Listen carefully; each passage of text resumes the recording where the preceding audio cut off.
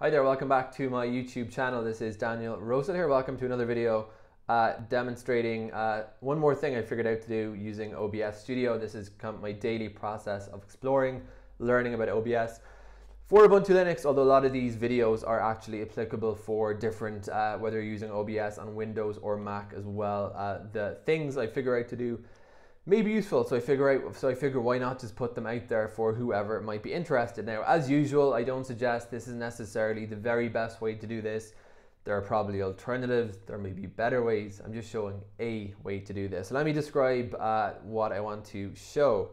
Now, I was just doing a video about ADHD, talking about how distraction is one of the things that visual distraction and cutting off LED, whatever, it doesn't really matter. What matters is the technical production details, and that's that I wanted to show a Amazon listing of a product, and I wanted to show a review on that listing page. So I've gone ahead and set up OBS Studio here on this screen, and what I want to do is let's just go and add the screen.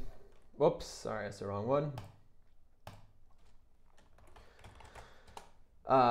So yeah, that's the one we want. Now, typically when I add a screen, I like to do a little bit of filtering work here, cropping work. Now, you can see there's crop, top, left, bottom, right, and I've talked about this in another video regarding censoring personal info. So in this case, I don't like to show the omnibar of Chrome. I don't want really people seeing my bookmark bar. Now, I could use a guest profile, but it's just easier to do it this way.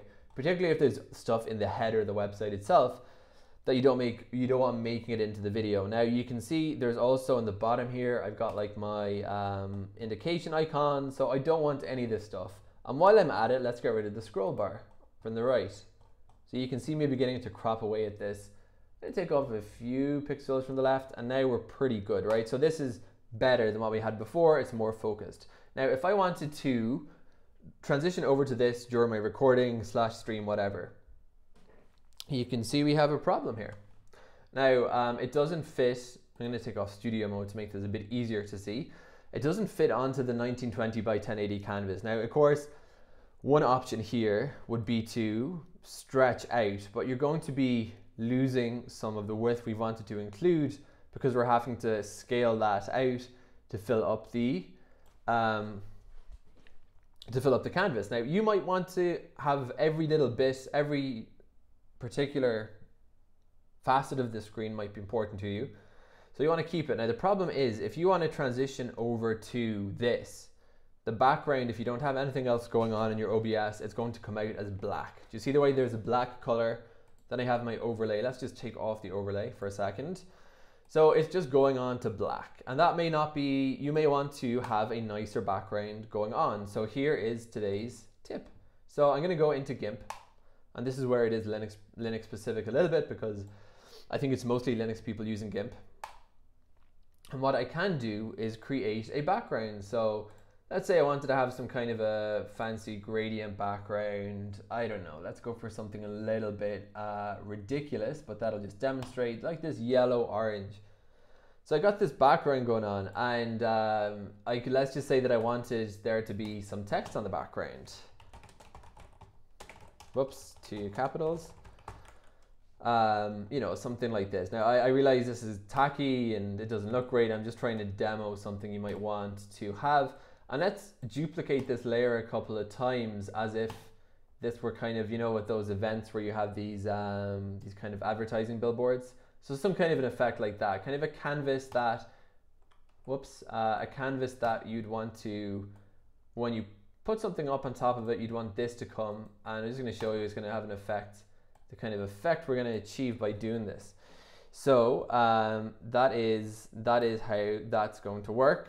And let me just go ahead now and save this as, I'm going to call it like branded background filler. Now, my recommendation is to save all these things you create in a folder that you can later access. You don't need to redo them so that if you're going to be using them for multiple videos, they're going to look the same. This is as much a note to self as it is a note to other people. So I've gone ahead now and just exported that from OBS, and now I'm going to go back over to my OBS and let me add in that as a image. So I'm going to call it branded background, and I'll just fish it out of my desktop. It doesn't look spectacular, but it's there. Now what I'm going to do now is create a group that's going to join up these two things.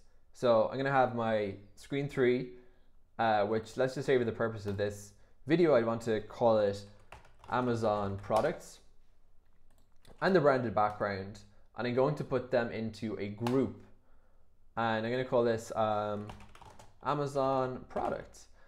And the advantage of this is that, oh, it's already in use because I just did that before. So let's just call it, nope, Amazon mouse. Okay, so now I've created a group and called Amazon mouse, and I can even hide the constituent elements. Now the advantage of what I've just done is that if we want to, we can move these two things together as a layer. So let's say gray background is here, and let's say I'm just using OBS in studio mode. So what I can do is get ready to transition over to the mouse. Now mouse is going to transition across. Now you can see I'm scrolling through the screen that I cropped out, and there's a background on the back of it. Now, as I said, this was not a beautiful design masterpiece by any stretch of the imagination, but you could use this for a couple of Amazon products you're going to show, and you want, when you swap over, if you don't want to crop out, rescale that layer, then you could use this methodology and have something like a branded background that you use repeatedly, group that in OBS together with the source of the screen you want to show. And that way, when you want to transition over to that or go over to that scene, you can have those set up that they're going to move across together, and that will mean that you're not going to, instead of having a black default background layer that's going to be visible under the part of the screen that doesn't show, might look a bit more visually appealing to have your branded background there.